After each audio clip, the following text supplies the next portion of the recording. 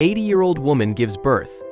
Doctors speechless after diagnosing what happened. When 52-year-old Amelia got a phone call that her 80-year-old mother was being rushed to the ER, Amelia feared the worst. She quickly left work and rushed to the local hospital to check on her mom.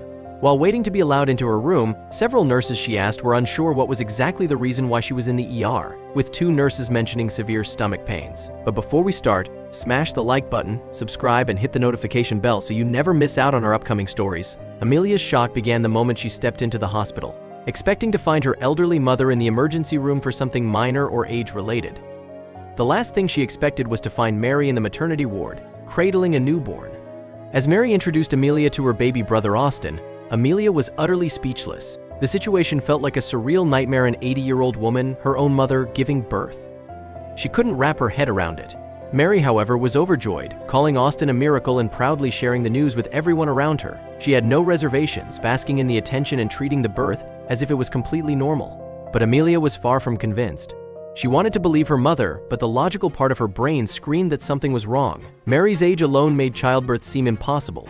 Not to mention her frail health. How could someone who struggled to walk stairs or stand for too long suddenly have a baby? In an attempt to calm herself, Amelia rationalized that perhaps her mother was suffering from some form of confusion or illness, even though Mary seemed fully coherent and adamant that Austin was hers. Amelia didn't push too hard initially, but her mother's constant insistence made her deeply uncomfortable. The longer she stayed around the baby, the harder it was to deny that something was off. Though Austin was adorable, Amelia couldn't shake the odd sense of unease that grew as the days passed. Mary's sudden fame fueled the mystery. Local media caught wind of the story, dubbing it a miracle birth, and reporters flooded Mary's small town. Soon, Mary and Austin were at the center of attention. News crews filmed the story of the 80-year-old mother who defied all biological odds, and Mary loved every second of it. She gave interviews, smiling as she held Austin up to the cameras, constantly praising Dr. Stevens for his support and miracle work. The town's residents were equally enchanted, stopping Mary on the street to congratulate her and marvel at the miracle baby. But Amelia was growing more unsettled by the day. While her mother seemed thrilled with the attention and Austin quickly became a beloved fixture in the house, Amelia's suspicions only deepened. The more people celebrated Mary's story, the more Amelia felt something was deeply wrong. When online trolls and skeptics began questioning the legitimacy of Mary's birth story, Amelia found herself agreeing with the doubts. Many people pointed out that it was medically impossible for a woman her mother's age to give birth naturally, and even though Mary brushed off the criticism, Amelia couldn't. As Austin grew, Amelia noticed peculiar changes. His skin darkened, and his hair thickened, nothing out of the ordinary for a baby, but these changes didn't sit right with her.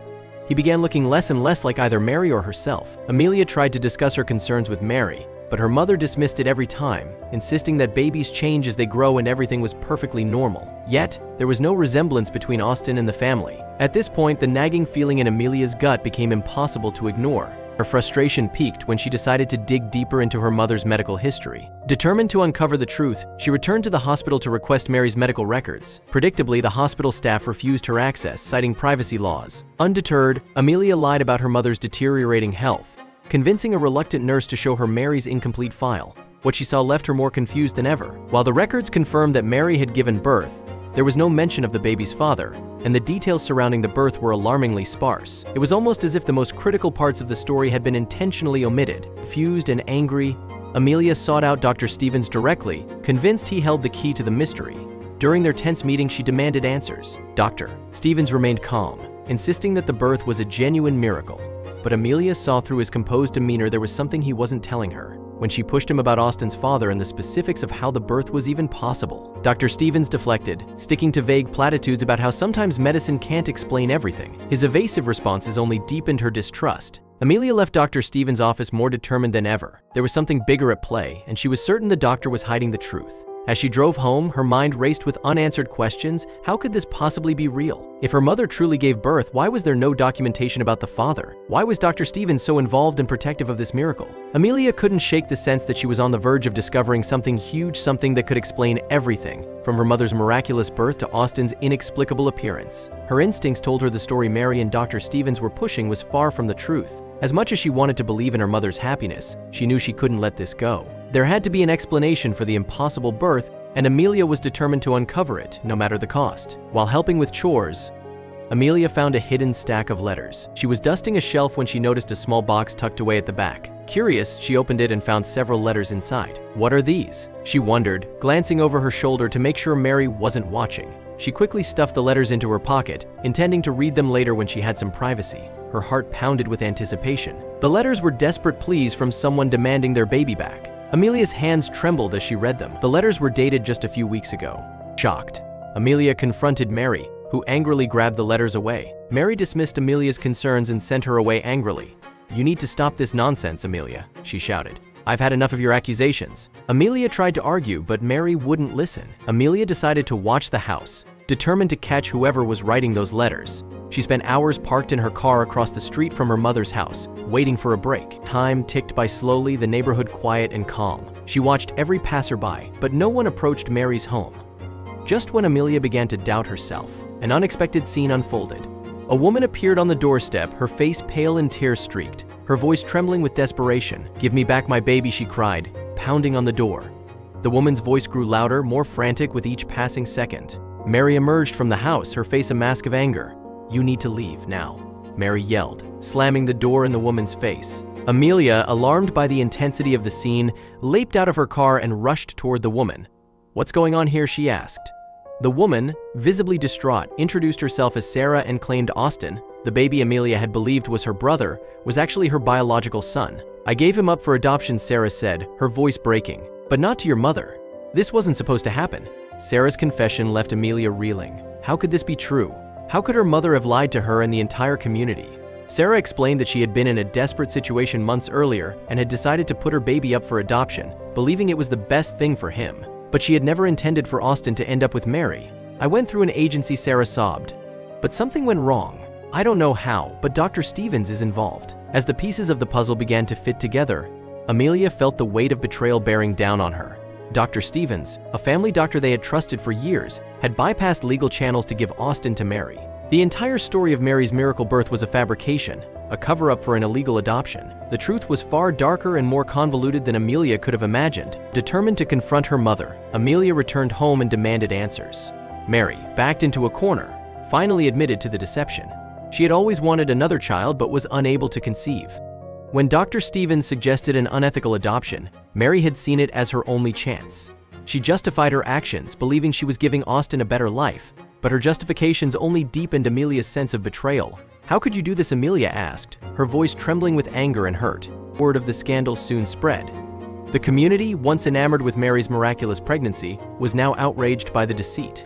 Reporters camped outside Mary's house, neighbors whispered in hushed tones, and everyone seemed to have an opinion on the matter. Dr. Stevens' career was in shambles, his once respected reputation now destroyed by his unethical actions. Mary, too, became a pariah, retreating into isolation as the world around her collapsed. The legal system intervened, and Austin was returned to Sarah. The day of their reunion was bittersweet for Amelia. She watched from a distance as Sarah held Austin in her arms, tears of joy streaming down her face. "Welcome home, my sweet boy," Sarah whispered, her voice thick with emotion. Amelia's heart ached. Though Austin had never truly been her brother, she had loved him as if he were. Letting him go was painful, but Amelia knew it was the right thing to do. In the aftermath of the scandal, Amelia struggled with the emotional fallout. She felt betrayed by her mother and confused by the lies she had grown up believing. How could Mom do this, she often asked herself, grappling with the duality of love and anger she felt toward Mary. Despite her inner turmoil, Amelia found an unexpected source of solace in Sarah. Over time, the two women developed a strong bond, united by their shared experiences of deception and loss. As Sarah and Austin built a new life together, Amelia found comfort in their happiness. She watched Austin grow under Sarah's loving care, and despite the pain of losing him, she knew he was where he belonged. Through the devastation and the scandal, a new and unexpected friendship blossomed between Amelia and Sarah. They leaned on each other for support, helping one another heal from the emotional wounds left by Mary and Dr. Stevens' deception. The community eventually moved on from the scandal, though the memories lingered. Mary remained reclusive, her reputation forever tarnished. Dr. Stevens faced legal and professional consequences, his career effectively over. Amelia, though scarred by the experience, found a sense of peace in the truth. She had uncovered the dark secrets that had haunted her family, and in doing so, had gained a deeper understanding of herself and her strength. Amelia knew that healing would take time, but with Sarah and Austin in her life, she had found a new path forward, one built on truth, trust, and an unbreakable bond forged in the aftermath of betrayal. The story highlights the importance of uncovering the truth, even when it's painful. Deceit can cause lasting harm to relationships and communities, but confronting it is essential for healing and justice. It shows that honesty, resilience, and courage are necessary to move forward after uncovering secrets that affect everyone involved. Thank you so much for watching. If you enjoyed this story, don't forget to hit that like button, subscribe, and ring the notification bell so you never miss another unbelievable tale like this one.